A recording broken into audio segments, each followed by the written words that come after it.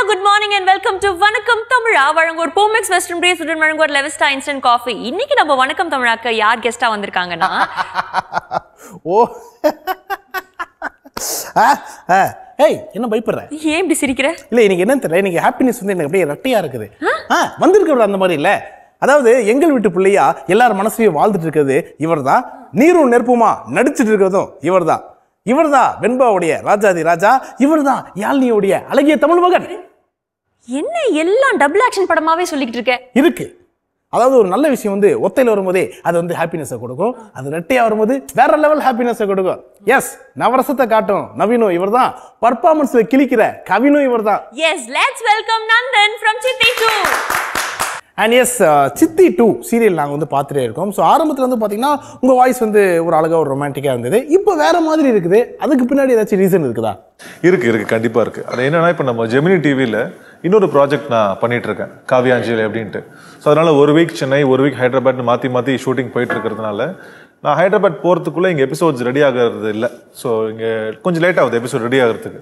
அதனால டப்பிங் பண்ண முடியாமல் போயிடுச்சு. ஸோ அதனால தான் வேற வாய்ஸ் அவங்க போட்டுட்டாங்க. ஸோ அதுதான் எனக்கும் கொஞ்சம் கஷ்டமாக தான் இருக்குது பார்க்கும்போது. But practical issues. அண்ட் அதே மாதிரி வந்து பார்த்தீங்கன்னா ஷூட்டிங் ஸ்பாட்டில் கண்டிப்பாக வந்து ஏதாச்சும் ஒரு மூமெண்ட் வந்து நீங்கள் ரொம்ப கஷ்டப்பட்டு பண்ணியிருப்பீங்க. ஸோ இந்த சித்தி 2ல நீங்கள் ரொம்ப கஷ்டப்பட்டு நடித்த ஒரு மூமெண்ட் என்னது? கஷ்டப்பட்டு நடித்தது எதுவும் இல்லை. பட் ஃபர்ஸ்ட்லேருந்தே எனக்கு ஒரு இது வச்சுருந்தேன்னா, கிளிசரின் போடாமல் அழ கற்றுக்கணும், அது எப்படி பண்ணணும், அது எவ்வளோ சீக்கிரம் கற்றுக்க முடியும்னு நான் யோசிச்சுட்டு இருந்தேன். இப்போ ஓரளவுக்கு வந்துருச்சு. அது ஒரு முக்கால்வாசி அந்த கிணறு தாண்டியாச்சு. நிறைய சீன்ஸ் கிளிசரின் இல்லாமே நான் ட்ரை பண்ணுறேன். ஓகே, நல்லா வருது. கிளிசரின் சொன்னாலே அழ வச்சிருவீங்க இப்போ? ஆமாம், அழணும்னு சொன்னாலே ஓரளவுக்கு கொண்டு வர முடியுது. இப்போ என்ன எக்ஸசைஸ் பண்ணீங்க அழறதுக்கு? இல்லை சொல்லுவாங்கல்ல, அதை பற்றி கொஞ்சம் யோசிச்சு அந்த ஃபீலை கொண்டு வரணுன்ட்டு அதை பண்ணி ப்ராக்டிஸ் தான் பண்ண இப்போ கொஞ்சம் பெட்டராக இருக்குது. கிளிசரின் தேவைப்படுறதில்ல. Okay, super. ஸோ கஷ்டமான மூமெண்ட் சொன்னீங்க, ஃபன்னியான மூமெண்ட் இது வந்து மறக்கவே முடியாது சித்தி 2ல இந்த எக்ஸ்பீரியன்ஸை அப்படின்னு ஒரு ஃபன்னியான மூமெண்ட் என்னது? செட்ஸே ஜென்ரலாக ஃபன்னாக தான் இருக்கும். நம்ம டேரக்டர் அந்த மாதிரி சுலைமான் சாரும் சரி, நம்ம டீம் கோ ஆக்டர்ஸும் சரி, ரொம்ப சீரியஸான ஆளுங்களா வேலைனா வேலை, ஃபன் அந்த மாதிரி கொஞ்சம் ஜாலியாக இருக்கிற ஆளுங்க தான். ஸோ ஒரு பர்டிகுலர் மூமெண்ட்னு இல்லை, ஓரளவே ஜாலியாக தான் இருக்கும் நம்ம செட்டு. Okay, super. அண்ட் இப்போ வந்து பார்த்தீங்கன்னா எல்லாத்தையும் அவங்கள பற்றி கேட்கும்போது நான் இந்த விஷயத்தில் நான் கெத்து அப்படி நான் நினைக்கிறேன் அப்படின்னு ஒருத்தர் ஒன்று சொல்லுவாங்க. நந்தன் இந்த விஷயத்தில் நான் கெத்து அப்படின்னு நீங்கள் எதை நினைக்கிறீங்க? ஒர்க்கில் சின்சியராக இருப்பேன். ஒர்க்கில் ரொம்ப சின்சியராக இருப்பேன். Extremely hard working. எனக்கு அந்த விஷயம் என்னை பற்றி ரொம்ப பிடிக்கும். ஓபி அடிக்க மாட்டேன். இப்போ சித்தி 2ல ஒரு 1.5 வருஷம் ஆச்சு, 400 எபிசோடு வரப்போகுது.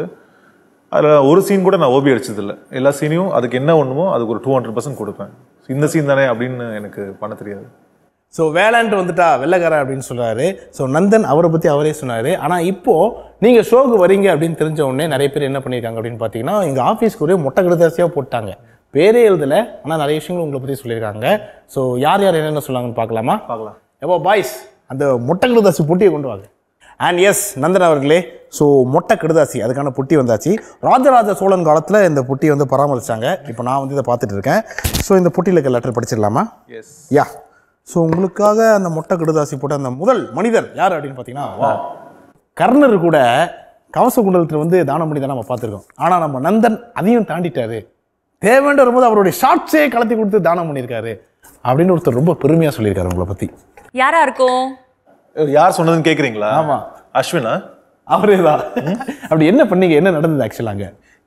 இல்லை, இந்த ஷார்ட்ஸ் கதை வந்து என்னென்னா, அது கொடுக்க வேண்டிய நிலைமை அப்போ. ஏன்னா வந்து ஒரு தர்ம சங்கடமான நிலைமையில் ஒரு ஆர்டிஸ்ட் இருந்தார். யார் நான் சொல்ல விரும்பல. ஸோ ஒரு அவசரமான உதவிக்கு வந்து கொடுத்தே ஆகணுன்ற நிலைமையில போயிட்டு கொடுத்து மானத்தை காப்பாற்றி பண்ண ஒரு காரியம். எங்களுடைய தணிக்கை குழு வச்சு அந்த யாருங்கிறத நாங்கள் அப்புறமா கண்டுபிடிச்சிக்கிறோம். பட் இருந்தாலும் உங்களுடைய நல்ல மனசுக்காக எங்களுடைய. So next letter. நான் உங்களுக்கு வந்து ஒரு ஹேபிட் இருக்காமே, அது ஒரு ரொமான்டிக் சீன் நடிக்கும் போது அதை பண்ணிக்கிட்டே இருப்பீங்களாமே? எப்படி இல்லை, அது என்னன்னா, நான் இது பார்த்தேன். என்னோட அம்மா மீரா மேடம் இருக்காங்கல்ல, அவங்க இந்த ஷோவில் வரும்போது நான் அந்த மாதிரி பண்ணுவேன் அப்படின்னு சொல்லியிருந்தாங்க. ஆக்சுவலாக அது உண்மையே கிடையாது. நான் எப்பயாவது பண்ணுவேன். ரொமான்டிக் சீன்ஸ் அப்படி கிடையாது. நம்மளுக்கு தோணும்ல, இந்த இடத்துல இதை வச்சா கரெக்டாக இருக்கணும், ஆட்டோமேட்டிக்காக தோணும். அப்போ நான் அது பண்ணியிருக்கேன். ஆக்சுவலாக என்ன பண்ணுவீங்க? ஸோ அது எல்லா இடத்துலையும் கிடையாது. எங்கே தேவைப்படுதோ, எங்கே உட்காருமோ, எங்கே தோணுதோ அங்கே மட்டும் தான் நான் பண்ணுவேன். ஸோ அது அவ்வளோதான். அது அவங்க நான் எல்லா இடத்துலயும் பண்ணுவேன்னாங்க. அது இல்லை அது அப்படியே பண்ணி காமிச்சிங்கன்னா நாங்கள் பார்த்து ரசிப்போம். அது ஒன்று இப்படிதான். ஆமாம் அப்படி அவ்வளோதான். அப்படி போட்டு போயிடணும். கியூட்டா இருக்குங்க. ஓ தேங்க்யூ. எல்லாரும் இதை பத்தி பேசுறாங்கன்னு நினைக்கிறேன். அதை போட்டு போயிடணும். அது அவ்வளோதான். பிரியமானவளை படத்தில் ஒரு விஜய் மாதிரி இருந்தது ஒரு செகண்டு. ஸோ இதை வந்து யார் சொல்லியிருப்பான்னு நினைக்கிறீங்க? எங்க அம்மா தான் சொல்லியிருக்கணும். வேற யார் சொல்லியிருக்க போறா? அவங்க தானே. உங்க அம்மாங்கிறது இல்லை, தப்பான விடை. ஓ இதை யார் சொல்லியிருக்காங்க அப்படின்னு பார்த்தீங்கன்னா பிரீத்தியா? இல்லை, தர்ஷனா. தர்ஷனாவா? ஓ அவ கூட ரொமான்டிக் சீன்ஸ் நான் பண்ணது இல்லையே. ஓகே. எப்போதுமே வந்து பார்த்தீங்கன்னா நாக்கை வந்து வாய்க்குள்ள வச்சு சுற்றிக்கிட்டே இருப்பார். குறிப்பாக ரொமான்டிக் சீன் இருந்துச்சுன்னா கொஞ்சம் அதிகமாக சுற்றுவார் அப்படின்னு தர்ஷனா தான் கம்ப்ளைண்ட் பண்ணியிருக்கா. ஷூட்டிங் ஸ்பாட்டில் போய் என்னென்னு பார்த்துருவாங்க. ஓகே, ஸோ அடுத்த லெட்டரு. அடேங்கப்பா, இவருடைய பழகிய அந்த நாட்கள் என்னால் மறக்கவே முடியாது. பல நேரம் ஷூட்டிங் ஸ்பாட்டில் நாங்கள் சந்திச்சிருக்கோம். ஆனால் வந்து அந்த ஒரு மகா சங்கமம் நடக்கும்போது, திருமகளும் சித்தி டூவும் மகா சங்கமம் நடக்கும்போது அந்த ரெசார்ட்டில் இவர் கூட பேசுனது, இளையராஜா சாங்ஸை நாங்கள் கேட்டது, that was a beautiful moment in my life அப்படின்னு சொல்லியிருக்காங்க. யார் இந்த மூமெண்ட்டை அப்படி ஷேர் பண்ணியிருப்பாங்கன்னு நினைக்கிறீங்க? மகாவா? வேற லெவலுங்க. நீங்கள் எப்படி இல்லை யோசிச்சு பார்த்தேன். என்ன யார் சொல்லியிருப்பா? இளையராஜா, இந்த ரெசார்ட்டு. நாங்கள் ஜனவரி மாதம் ஒரு 5-6 days ஒரு ரெசார்ட்டில் போய் ஷூட் பண்ணுவோம் அந்த மகா சங்கமம்க்கு. ஆமாம். ஸோ அப்போ நிறைய இந்த கொஞ்சம் டைம் கிடச்சிது. கிடச்ச டைம்லாம் நான், அஸ்வின், மகா, காயத்ரி, அந்த இடத்துக்கு ஒரு மிகச்சிறந்த ஆங்கர் கூட வந்திருந்தாரு. ஆமா நீங்க. ஆமா, அது யோசிச்சேன். ஆனானப்பட்ட நீங்க தான். ஸோ அப்போ உட்காந்து நிறைய இந்த சாங்ஸ் கேட்கறது. நானும் அஸ்வினும் பயங்கர இளையராஜா சார் ஃபேன்ஸ். பயங்கரம். உட்கார ஆரம்பிச்சா ஒரு ஹவர்ஸ் கணக்கில் போவோம். ஸோ அந்த மாதிரி இந்த ஒவ்வொரு பாட்டை கேட்டு ஒரு ஜாமிங் மாதிரி பண்ணி சூப்பராக போச்சு. சம்மர் டைம் அது. அண்ட் மகா பற்றி சொல்லுங்களேன். பிஹைண்ட் தி சீன்ஸ் மகாலட்சுமி எப்படி, ஆக்டிங்கில் அவங்க எப்படி? நான் மகா சித்தி 2 ஆரம்பித்த டைமில் மகா வந்து நான் நினச்சேன் பயங்கர ரிசர்வ்டு, பயங்கர கெத்து, ரொம்ப திமிர் பிடிச்சவங்க அப்படின்னு நான் நினச்சேன் நிஜமாலே. பட் பழக தெரிஞ்சது அது நம்ம வச்சிருக்க நம்மளோட ஒரு ஃபில்டர் நம்மளே போட்டு பார்க்குறோம். பழகும்போது she was very normal, very very sweet. அப்புறம் தெரிஞ்சது நம்ம ஓகே அதான் சொல்லுவாங்களே, ஒரு don't judge a book by it's கவர்னு. அந்த மாதிரி. S, actually she is very sweet. அதை நானே வந்து பார்த்துக்கோங்களேன். அண்ட் நெக்ஸ்ட் லெட்டர் பெரிய லெட்டராக இருக்கு. நீ எப்படி? சண்டே ஆனால் நீங்கள் வந்து இன்னைக்கு என்ன ஷார்ட்டு, என்ன சீனு கேட்குறீங்களோ இல்லையோ, என்ன சாப்பாடு அப்படின்னு கேட்பீங்களாமே. ஆல்சோ உங்கள் பொண்ணு உங்களை மாதிரியே ஃபுட்டியாக இருக்காங்களாமே. இந்த விஷயத்தை யார் சொல்லியிருப்பாங்க? 2 பேருக்கு வாய்ப்பு இருக்கு. ஒன்று தர்ஷனா, இல்லாட்டி காயத்ரி. தர்ஷனா, காயத்ரி 2 பேர் தவறு இல்லையா? பிரீத்தியா? அப்போ சண்டே போய் எல்லார்கிட்டையும் நீங்கள் சாப்பாடு என்ன தான் கேட்பீங்களா? இல்லை, ஜென்ரலாக நம்ம பேசுவோம்ல லஞ்ச் பற்றி. அப்போ நான் சொல்லியிருக்கேன் என் டாக்டர் பற்றி. யார் சொன்னா இது? மீரா சேச்சி. ஓ சேச்சியா? S S S. உங்களுக்கு தாயா நடிச்சிட்டு இருக்கிற எஸ் மீரா அவர்கள், மல்லிகா அவர்கள் தான் இதை வந்து சொல்லியிருக்காங்க. ஆமாம். இல்லை அது என்னன்னா, இப்போ இந்த 2 ப்ராஜெக்ட் பண்ணுறதுனால வீட்டில் சாப்பிட்றது இல்லை. சண்டே அதுமா ஏதாவது கொஞ்சம் ஸ்பெஷலாக சாப்பிட்லாம். வீட்டில் இருந்தால் ஏதாவது இருக்கும் ஸ்பெஷலாக. ஸோ ஷூட்டிங்னா நார்மல் ஃபுட் தான். ஸோ அன்றைக்கி மட்டும் ஸ்பெஷலாக இருக்கலான்ட்டு நான் கேட்பேன், வாங்க இது ஆர்டர் பண்ணலாமா அது ஆர்டர் பண்ணலாமான்னு கேட்டுட்ருப்பேன் நம்மளுக்கு யார் அன்றைக்கி வராங்களோ. ஸோ அப்படி சாப்பிட்றது தான் அந்த பழக்கம். ஹரிப்ரியா, அவசரப்பட்டு ஒரு விஷயத்தை போட்டு உடைச்சிட்டியம்மா. அவருக்கு கல்யாணம் ஆகலை அப்படின்னு நிறைய பெண்கள் வந்து நினைச்சிட்டு இருக்காங்க. ஆனால் கல்யாணம் ஆயிருக்கு, 2 வயசுல ஒரு குழந்தையும் இருக்குன்னு சொல்லிட்டியே. ஆமா, இந்த விஷயம் என்ன சார், நீங்களும் ஃபுட்டி உங்க பொண்ணும் ஃபுட்டினா அது எப்படி? அது ஃபுட்டி ஃபேமிலி அது என்ன? அது ஏன்னா எப்படின்னு தெரியல. ஆக்சுவலாக நான் ஓரளவுக்கு தான். என் ஒய்ஃப் பயங்கர ஃபுட்டி, பயங்கர சாப்பாடு பிரியம். என் பொண்ணு அதே மாதிரி வந்துட்டு இருக்கா. இந்த வயசுலயே வந்து சிக்கன் அவள் சாப்பிட்ற வீடியோஸ் தான் இருக்கு. 1.5 வயசுல சிக்கன் எடுத்து அந்த ராஜ்கிரண் மாதிரி கடிப்பாவ. ஸோ பயங்கர ஃபுட்டி, அவளுக்கு எல்லாமே பிடிக்கும். ஸோ மேபி என் ஒய்ஃப்ட்டு வந்துருக்கு போல இருக்கு அந்த ஹேபிட். ஸோ அதான். ஓகே, ஸோ 1.5 வயசுலேயே வந்து பார்த்தீங்கன்னா 1.5 கிலோ சிக்கன் கூட அவங்க சாப்பிடுவாங்க அப்படின்னு சொல்கிறாங்களே. கண்டிப்பாக அவங்கள நான் பார்க்கணுன்னு ரொம்ப ஆசையாக இருக்குது. ஸோ நெக்ஸ்ட் டைம் வரும்போது கூட்டுவாங்க. ஃபைன். Next letter. இவர் வந்து ஷூட்டிங்கில் நடிக்கிறத விட என்ன மாதிரி இவர் வந்து சூப்பராக நடிப்பார். இன்னொன்று சொல்லியிருக்காங்க, அதை சொல்லிட்டா நீங்கள் ஈஸியாக கண்டுபிடிச்சிருவீங்க. இப்போயே தெரிஞ்சிச்சு நினைக்கிறேன். குறிப்பாக என்ன மாதிரி அதே தான் அப்படின்னு வாய் வச்சுட்டு நடிக்கிறதுல இவர் கில்லாடின்னு சொல்லியிருக்காரு. ஸோ யார் சொல்லியிருப்பாங்க இதை? யாருக்கும் இப்படி இருக்கு? ஒரே ஆள் தானே. எஸ், எங்களுடைய வெண்பா பிரீத்தி சர்மா. எங்க அந்த மாதிரி கொஞ்சம் நடிச்சு காட்டுங்க. கண்டிப்பா பண்றேன். நான் அவட்டே சொல்லுவேன், ஜென்ரலாவே அப்படிதான் இருக்கு, நீ நார்மலா விட்டாலே உனக்கு நல்லதான் இருக்கும். அது இன்னும் வேற பண்ணுவா அவ. பேசும்போது இப்படிதான் பேசுவா. நந்து இங்க வா, சாஃப்டியாடா, மேக்கப் போச்சியாடா அப்படின்னு தான் பேசுவா அவ. கோச்சிக்கு போறா அவ. அதாவது வாய்மையே வெல்லும் அப்படின்னு சொல்லுவாங்க. அது பிரீத்தி சர்மா மேட்டர்ல ரொம்ப கரெக்டா இருக்குது. அண்ட் அஃப்கோர்ஸ் ஆஸ் அன் ஆர்டிஸ்டா ஒரு சின்ன வயசுல இல்ல இன்னொன்னு தெரியுமா, சில சீன்ஸ்லாம் நான் ஊட்டி விடுற மாதிரிலாம் சில சீன்ஸ் இருக்கும். அப்பதான் இன்னும் ஹைலைட். இப்ப நம்மளாம் ஊட்டி விடுற சீன்ல அப்படி வாங்கிப்போம்ல, அவ அப்படி வாங்க மாட்டா, இப்படிதான் வாங்குவா. நான் ஏன் கோணுது இப்படி போகுது உனக்கு அப்படின்னு கேட்பேன். இல்ல அப்படிதான், நேத்து கூட நான் நடிச்சேன் ஒரு சீன் ஊட்டி விடுற மாதிரி, கரெக்டா தான் வருவா அப்படின்னுவா. சரி ஓகே அப்படின்ட்டு விட்டுருவாங்க. வா, அதாவது ஊட்டி விடும்போது இவர் நடிக்கிறாரு இல்லையோ, அவங்க நிறைய நடிச்சிருப்பாங்க போல இருக்கு. பிரீத்தி, நான் வந்து ஜாலியாக தான் சொன்னா தப்பா எடுத்துக்காத. எடுத்துக்க மாட்டாங்கன்னு நினைக்கிறேன். And Preethi Sharma as an ஆர்டிஸ்டா சின்ன வயசுலேயே நிறைய அச்சீவ் பண்ணியிருக்காங்க அப்படின்னு சொல்லலாம். ஸோ ஆஸ் அன் ஆர்டிஸ்டா அவங்கள பற்றி சொல்லுங்களேன். நல்ல டெடிகேட்டட் ஆர்டிஸ்ட். காலையில் வந்து கொஞ்சம் சம்டைம்ஸ் ஜாலியாக கூட்ட கூட கரெக்டாக வந்துடுவாங்க. என்ன சம்டைம்ஸ் கொஞ்சம் ரெடி ஆகிறதுக்கு கொஞ்சம் முன்ன பின்ன ஆகும். பட் அது it happens with lot of female ஆர்டிஸ்டில் ready ஆகணும். ஸோ அந்த விஷயம். பட் மற்றபடி she is a good artist to work with. ஏன்னா நிறைய ரொமான்டிக் சீன்ஸ்லாம் இருந்தது இனிஷியலாக, நிறைய இருந்தது, இப்பயும் இருக்குது. பட் அது வந்து அந்த ஒரு ரேப்போ இருந்தால் மட்டும்தான் பண்ண முடியும். நம்ம மட்டும் நடிச்சு பிரயோஜனம் இல்லை, அந்த சைட்லேருந்து வரணும். அந்த கோஆப்ரேஷன், அந்த ரேப்போ எல்லாம் இருக்குது, அந்த அண்டர்ஸ்டாண்டிங்கு.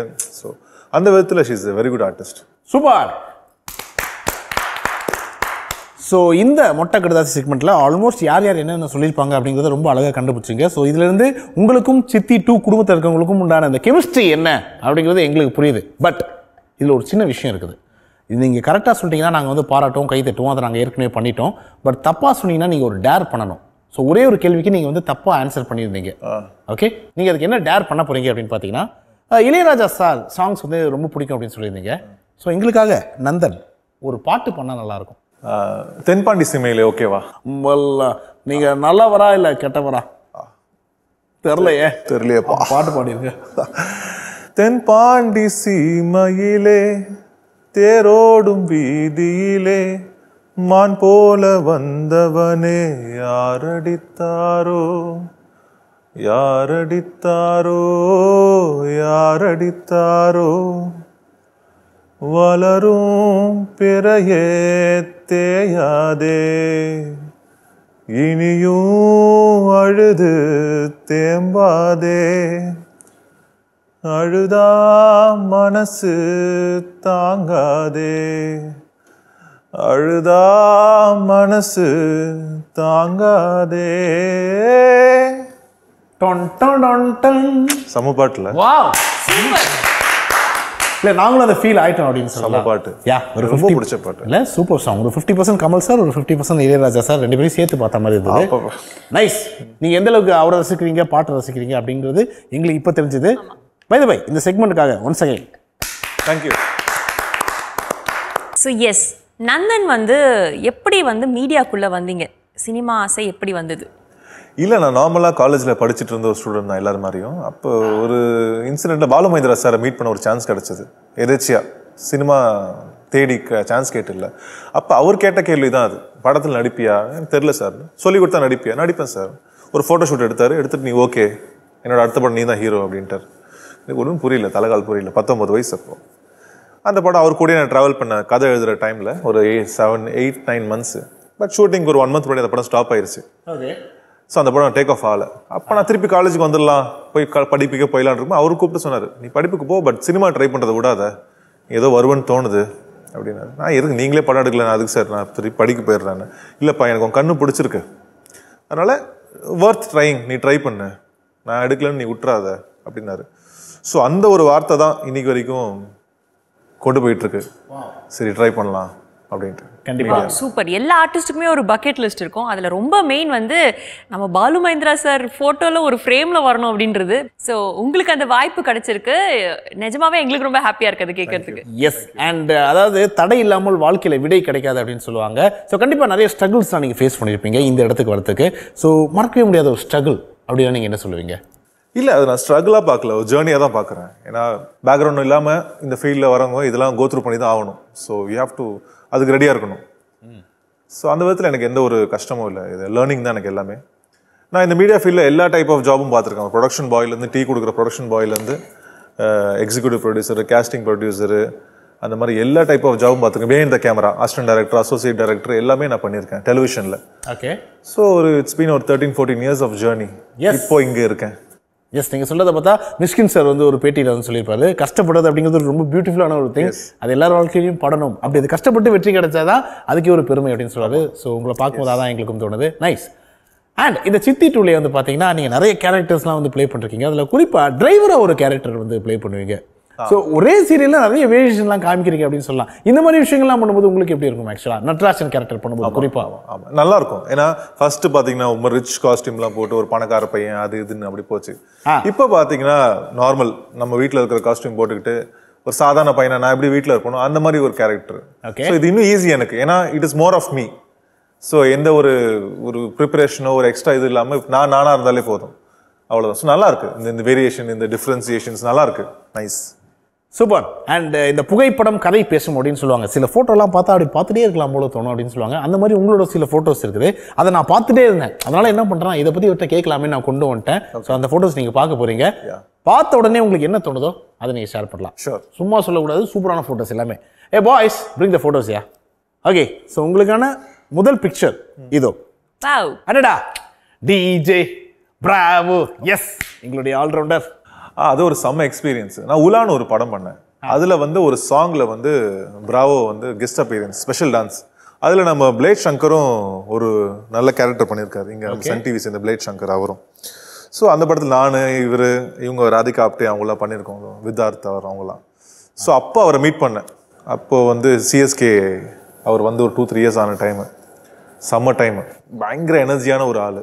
அவருக்கு நம்ம மொழி தெரியாது, கல்ச்சர்லாம் அவ்வளோ தெரியாதுனாலும் அவர் எங்கே connect பண்ணுறாருனா he connects on humanity.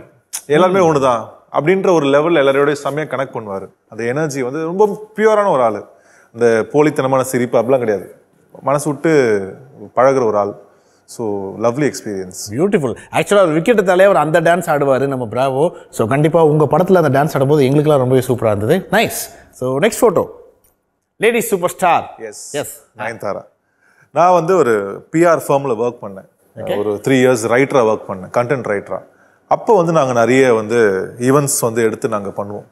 Celebrity management, event மேனேஜ்மெண்ட்ஸ்லாம் பண்ணுவோம். அப்போ ஒரு ஈவெண்ட் அதில் வந்து இவங்க கெஸ்ட்டாக வந்தாங்க.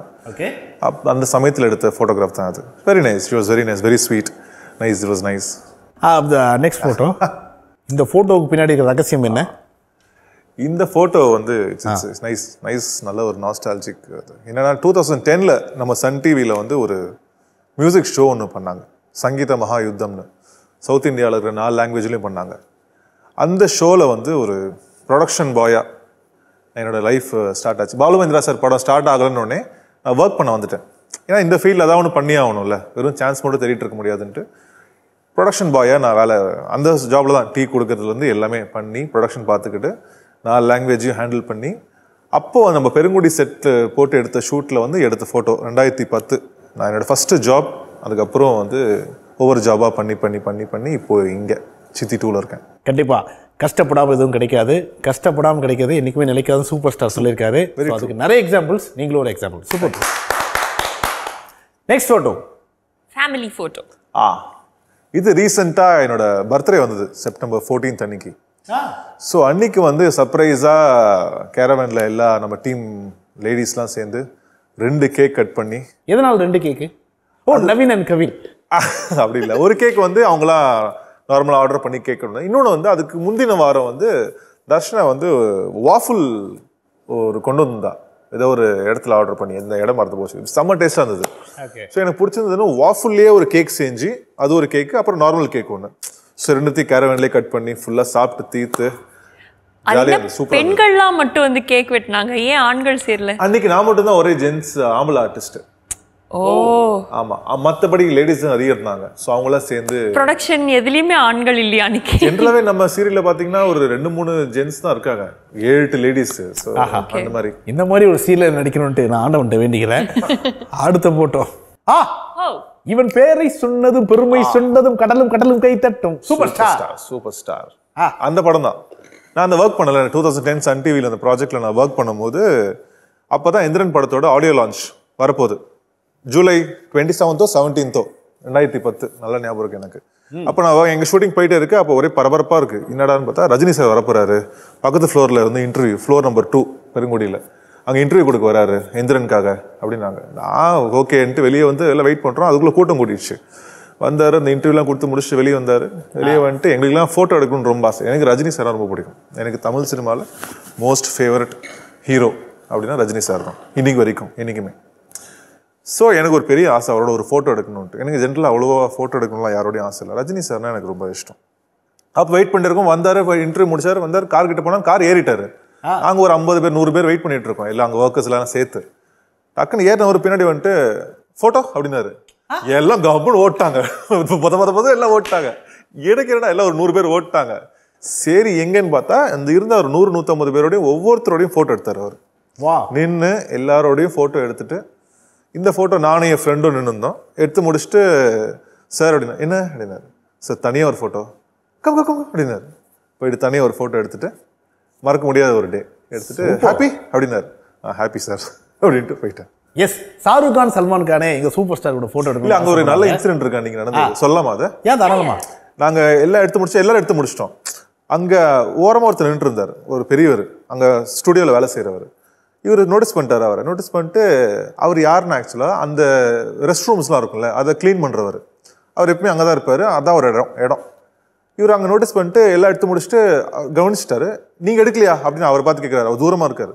அவர் இல்லைங்கய்யா அப்படின்னாரு. ஏன் அப்படின்னாரு. அவருக்கு என்னன்னா, நம்ம இங்கே பாத்ரூம்லாம் வேலை செய்கிறோம், அது எப்படி அவருக்கு சூப்பர் ஸ்டார் எப்படி கிட்ட போக முடியும்? இல்லை பரவாயில்ல அப்படின்ட்டாரு. இவரில் இல்லை எனக்கு உங்களோட இருக்கணும், நீங்கள் வாங்க அப்படின்னா.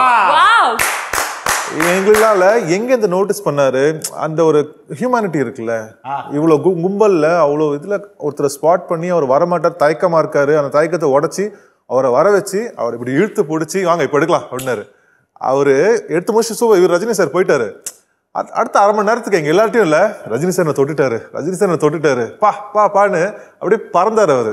நினைச்சேன் இதுதான் ஹியூமனிட்டி, இங்கதான் டச் பண்ணணும் மனுஷங்களை. நான் பறக்கிறேன் ப்ரோ இப்போ சீரியஸா. எனக்கு இதனால தான் சூப்பர் ஸ்டார். சினிமான்றது செகண்டரி தான், அந்த ஸ்டைல் கீல்லாம் இது ரொம்ப முக்கியம் அப்படின்னு அன்னைக்கு நான் கத்துக்கிட்டது அதுதான். எஸ், அவர் உருவம் பாரு எளிமை, அந்த எளிமை தானே அவருக்கு பெருமை அப்படின்ற லிரிக்ஸ்க்கு ஏற்ற மாதிரி பார்த்தேன்.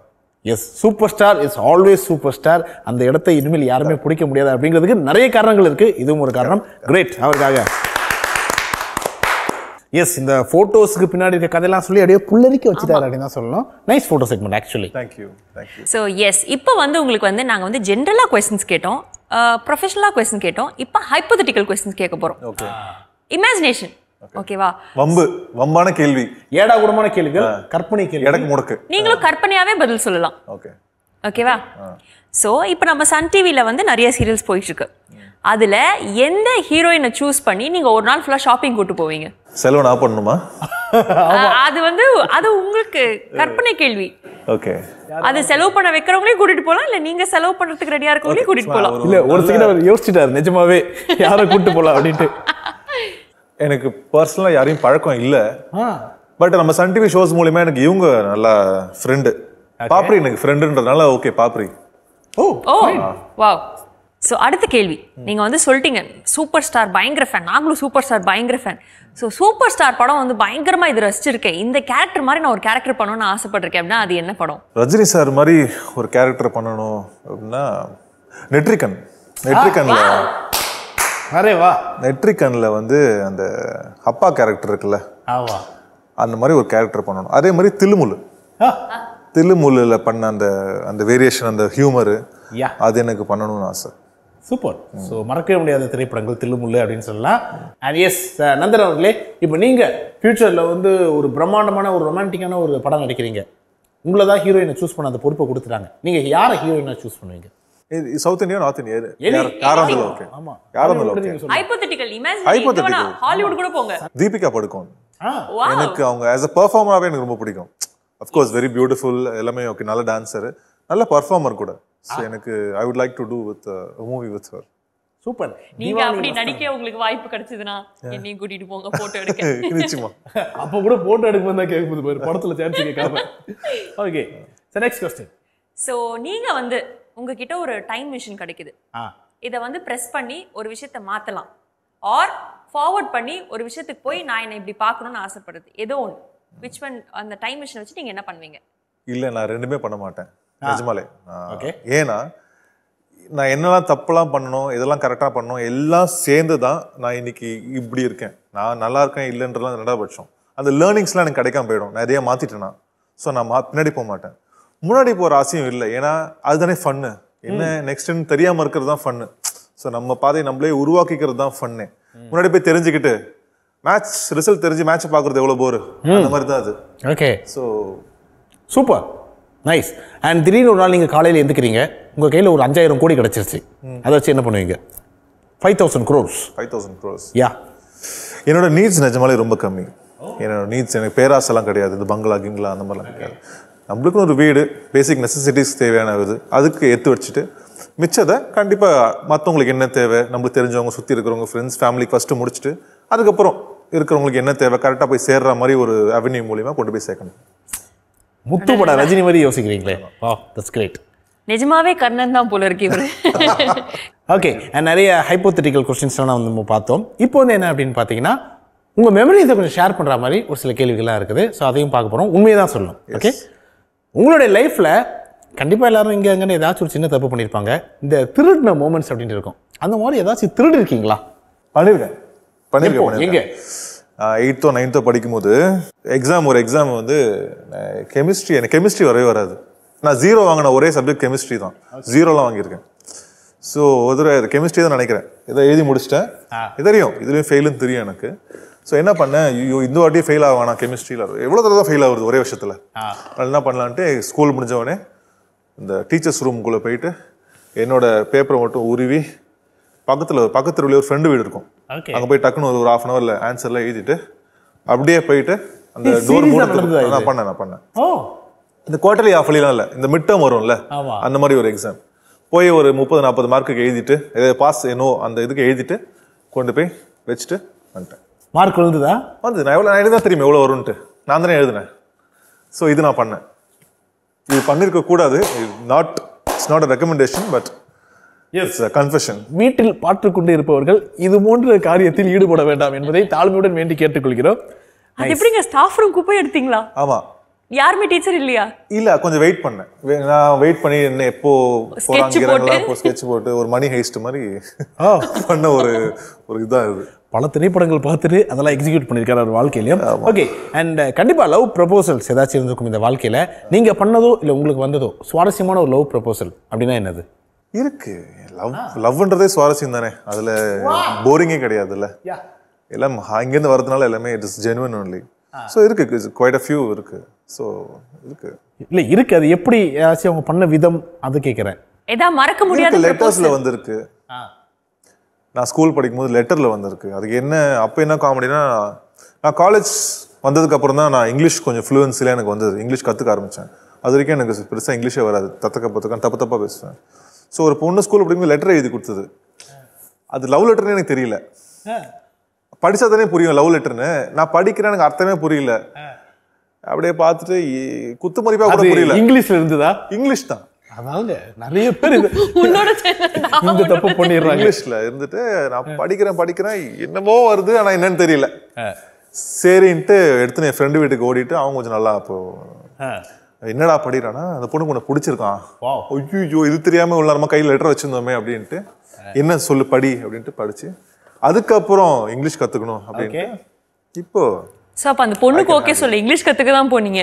அங்கதான் நான் ரியலைஸ் பண்ணேன், இது கூட தெரியல நம்மளுக்கு, இது கத்துக்கணும் போல இருக்கு அப்படின்ட்டு ரியலைஸ் பண்ணி இங்கிலீஷ் கத்துக்கிட்டு ஓகே சொல்லியிருக்கீங்க. அப்பனா ரொம்ப வருஷம் இருக்கும். அப்பவே இல்ல, அப்போ ஓகே சொல்லல, அது என்ன தெரிஞ்சுக்கிட்டு அதுக்கப்புறம் அதை ஹேண்டில் பண்ணேன். ஓகே, ஸோ பெண்களே நீங்க கருத்து சொல்லுங்க, ஸ்டோரி போடுங்க, என்ன வேணாலும் போடுங்க, ஆனா அதை இங்கிலீஷ்ல போடாதீங்க, ஏன்னா எங்களுக்கு புரியாது. இப்போ புரியும், இப்போ நல்லாவே புரியும். அவருக்கு புரியுமா? புரியாது. சில விஷயங்கள் புரியாம இருப்பதே நல்லது நினைக்கிறேன். ஃபைன். ஷூட்டிங் ஸ்பாட்ல என்ன ஷூட்டிங் வேணாலும் இருக்கலாம், அதிக டேக் வாங்கின என்னடா இது வரவே மாட்டேங்குதே அப்படின்னு நீங்க ஃபீல் பண்ண ஒரு ஷாட் என்னது? இல்ல, நான் அவ்வளோ அதிகம் டேக் வாங்க மாட்டேன். ஏன்னா ஃபர்ஸ்டே நான் வேண்டியதெல்லாம் கேட்டு தெரிஞ்சுக்கிட்டு புரிஞ்சுக்கிட்டு அது தேவைப்பட்ட ரிவர்ஸ் பண்ணி ப்ரிப்பேர்டாக தான் போவேன்.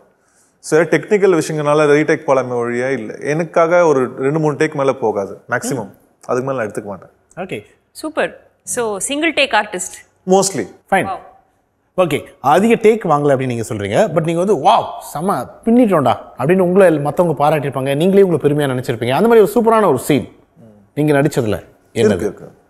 சம்டைம்ஸ் இந்த ரெண்டு கேட்டகரியில் நம்ம இங்கே சித்திலையும் சரி இப்போ தெலுங்கு அந்த காவியாஞ்சலியும் சரி என்னை அப்ரிஷியேட் பண்ணியிருக்காரு டைரக்டர், அங்கே இருக்கிற டீமும் சரி.